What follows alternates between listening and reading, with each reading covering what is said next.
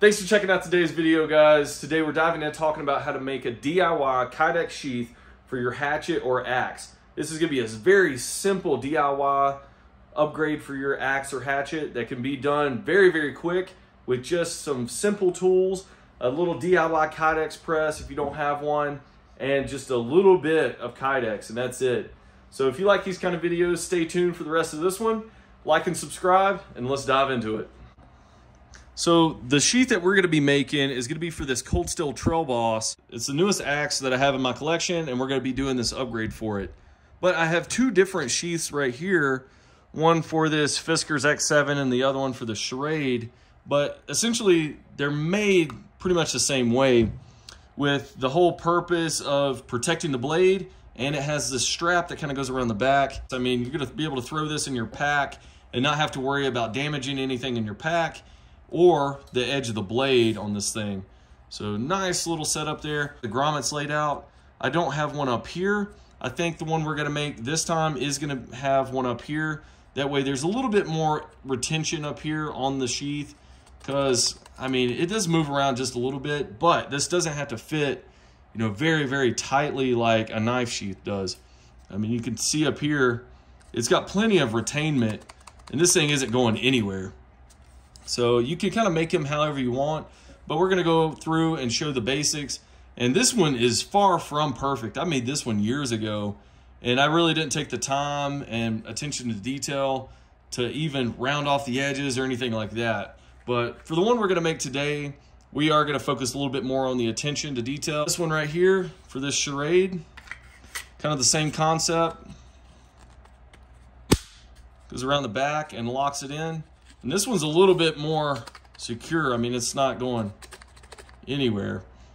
So you can see this one's more straight up and down, but I think we're gonna go with more of this style over here, where it's a little bit more onto the sides of the blade a little bit. And I think we're probably gonna stick with this style where it's just a flat strap around it. So for the Kydex press, we are gonna be using our DIY Kydex press that we just made. So please check out that video on how to make a DIY Kydex press. Very simple and very cheap. So we talked about the Kydex press. Well, you're gonna have to have some Kydex. So check out the link below in the description box to the Kydex that I use. And I just buy it in sheets just like this. It's about 12 inches by 8 inches. And it's like 12 bucks for 3 sheets of this. So it's not too pricey in the scheme of things. You think if you go out and purchase a Kydex sheath or a leather sheath to go on your axe, it's going to cost a lot more than that. So for a DIY project and something you can take pride in, it's not a bad investment. So as you can tell, I've already went through and kind of marked out where I'm going to be making my cuts. And we're probably going to make the cut here, and that's going to give us enough room on the backside to make that little strap that goes around the handle portion here. And then I have an excess piece from another project that I had. I mean, if you only had one sheet, obviously you could cut this down. But this is gonna be the part that goes over the top part of the blade there, and we're gonna be able to trim that down. The next thing you're gonna need is some grommets or eyelets. These are 8-8 eyelets. And then I also have a very basic eyelet setter, and these are kind of tricky to use. So if you've never used one of these before, you kind of need to practice kind of some technique and stuff. Or you're going to be messing eyelets up. But I might be making a video on some technique and stuff for these, because it is a little tricky. If you had the eyelet press where it's like a nice little machine that kind of sits here and you can kind of use it as a press, those are super easy. This one gets a little tricky because you need a hammer to actually, you know, set the eyelets and press it down. But nonetheless, you can learn how to use one of these pretty quick, and it's gonna get the job done. They're only like 8 bucks for one of these. I'll also place a link in the description box for these too, and the eyelets. All right, so we made some last minute adjustments here. And this is, like I said, where you can kind of get creative with it and make it your own. But I backed this one up just a little bit, so we're gonna use this one, and then I added another grommet right here. So what I'm gonna do is actually cut on the far side of this line, so we will have this one backed up just a little bit. And none of this is going to be showing because we're marking on the inside part of the Kydex.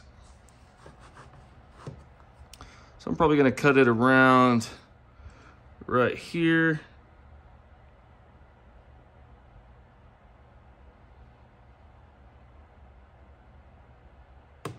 And the cuts for that don't have to be perfect because all of this is gonna be getting ground down anyway. See right there, I just applied a bunch of pressure and we snapped it right through, and then you just pop it back this way. There you go, nice clean cut. So this is what we're left to work with.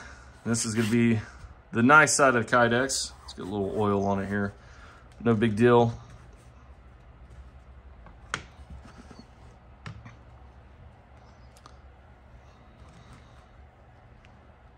All right, so we're gonna go through and mark out kind of where we want the design to be. So I'm thinking back here, I want the strap to be, I want the strap to run just below the pole back here.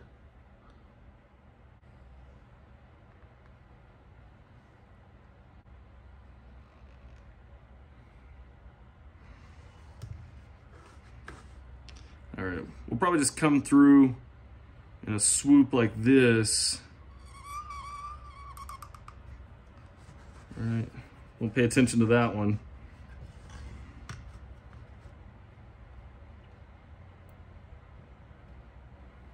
All right, and then back here, we're gonna leave about 1.5 inches.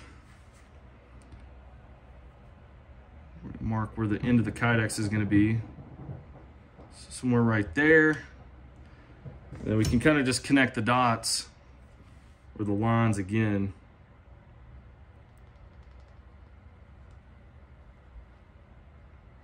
All right, just like that. And then we can cut that out, and it's going to give us less material to actually have to heat up. Right, so we're going to cut this out.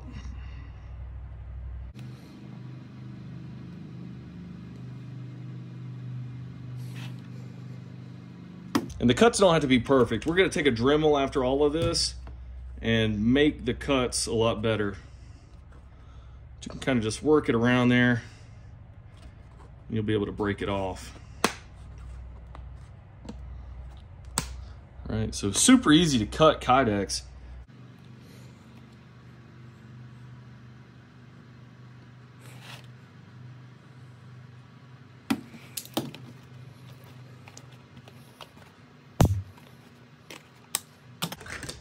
All right, so that's what we're left with for the main side. So you can see that's kind of how it's going to work. And that strap's going to be heated up, and that's going to be the retention on the back of the axe.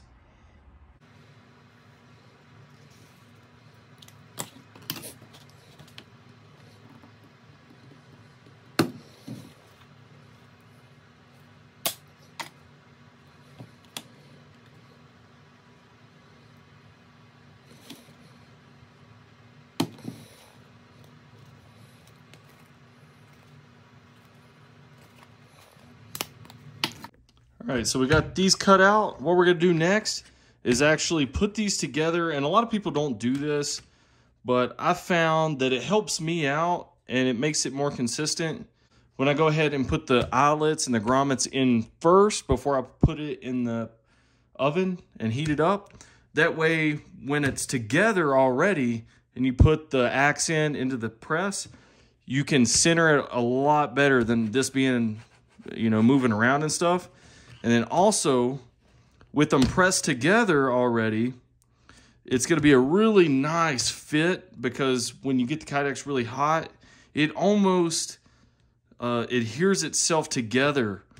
So you're getting more security with that too. So it makes it a little bit nicer when you have it already put together. But that's what we're going to do right now, is drill the holes for the eyelets, and then we're going to put those in.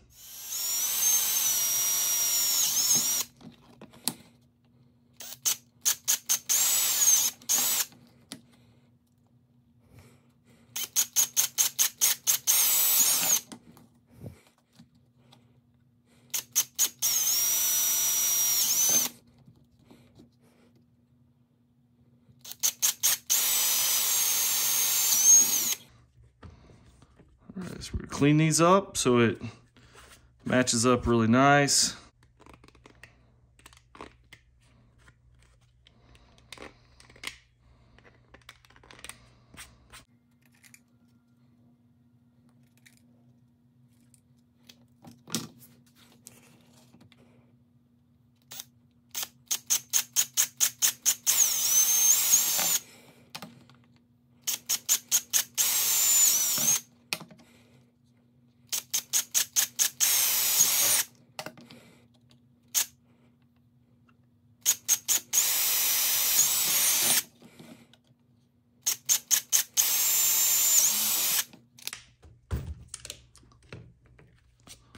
Right, same thing. Clean it up with the knife.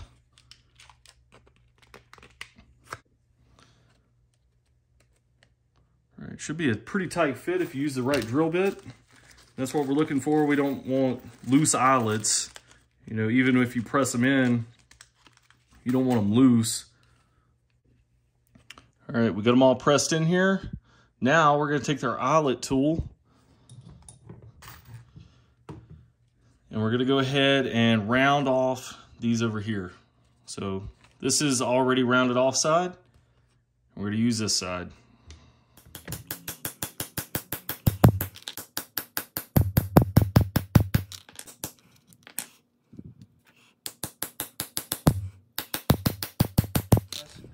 So the next step is gonna be to go heat this up in the oven, and then we'll throw it in the Kydex press.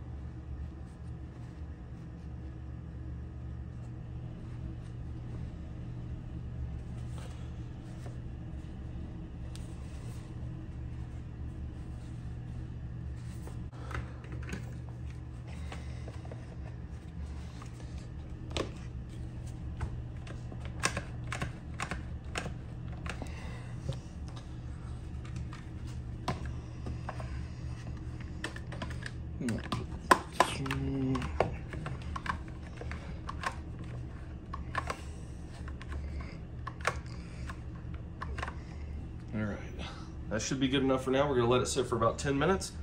We'll come back and it should be good to go as far as the front part of the sheath that covers the blade and stuff. And then you noticed I didn't wrap the strap around the back.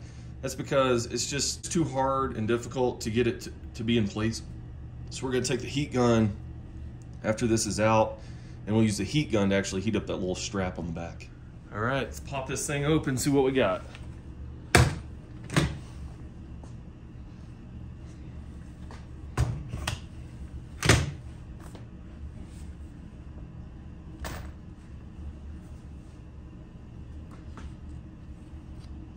All right, you can see the definition in it. And I think it's gonna work pretty good. Once we get it's not really moving too much, and then once we get this strap on the back of it, then we'll be able to really get that cinched down. Pretty straight overall.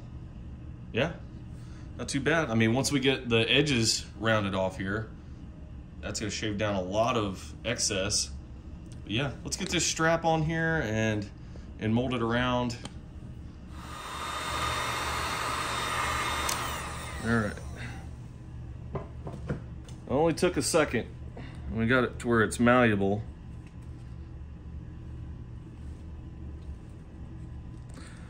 Just making sure it's all the way up on, I'm just making sure the sheath is all the way on the axe. And we're just gonna hold this until I can start to feel it hardening up. It's still loose right now, flimsy. Let's a good look at it from this side.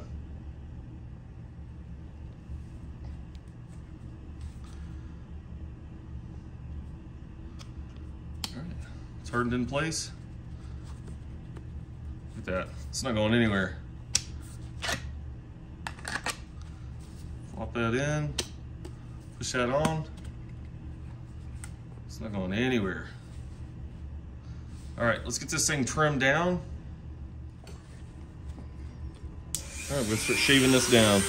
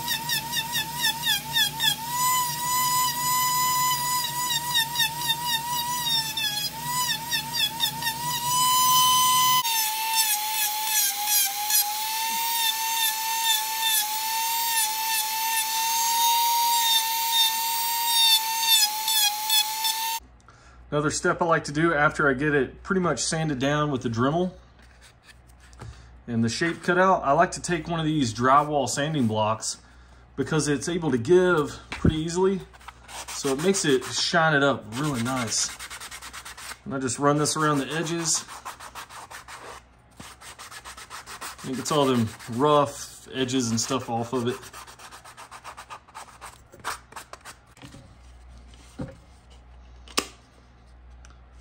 All right, there we go. Look at that. Nice and solid. It's not really going anywhere. So very simple DIY Kydex sheath right here that's going to keep your axe protected or hatchet, and it's going to keep everything in your pack safe from beating on this blade and getting cut or something like that from the blade. So really nice little sheath right there. All right, guys, we are finished with this Kydex axe sheath, and it turned out just amazing. Overall, this thing is just awesome. So if you throw this down in your pack, I mean, this axe right here is short enough that you can throw it in your pack. I mean, the handle might stick out the top, but I'm not using this as a belt axe or anything like that. So this is gonna keep the blade protected. It's gonna keep everything else in your pack protected, your pack itself from getting cut by this blade. But man, I will say this thing turned out really, really good. And you know, it's really secure. It's not going anywhere. And it's super easy to take off because this doesn't come up on the handle too far. So it's not really hard to get off. You're not gonna be wrestling with it. It just pops off really, really quick. But it goes on really quick too. So this is just one idea. This is kind of like what I drafted up just on the fly. I mean, if you wanted to sit down and come up with a really, really nice design, then you could do that. But this is just something I made really, really quick as I was making this video. And you saw from the ones we had back here, the design is very similar, but it's a little different at the same time. But I think this turned out really, really good for this Trail Boss. If you're planning on making your own DIY Kydex sheath, you know, make it how you want to make it. This is just my opinion and my take on making a Kydex sheath for it that works for me, but it may not be the best solution for you. So get creative, make it yours, and you might come out with something really, really awesome. All right, guys, if you like these kind of videos, stay tuned for more. Hit the subscribe button, turn on that notification bell. We'll catch you guys in future videos. Thanks for watching.